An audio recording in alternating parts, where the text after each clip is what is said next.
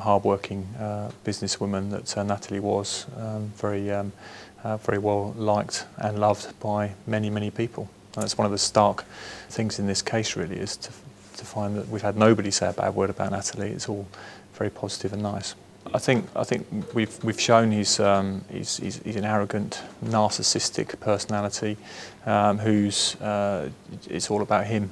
He's superior. He thinks he's better than everybody else, and certainly in this case, just couldn't accept that Natalie had finally got the strength to leave him, and he tried a number of things to try and keep her to stay, including threats of violence and violence, as well as threats to himself and the poor me type of attitude and approach, and the final act of control over Natalie was killing her, so nobody else could have her. Even though it's been shown that he does suffer from a mental health condition, it's 1 in 4 of the adult population of the UK suffer from a mental health condition, and they don't go around murdering people.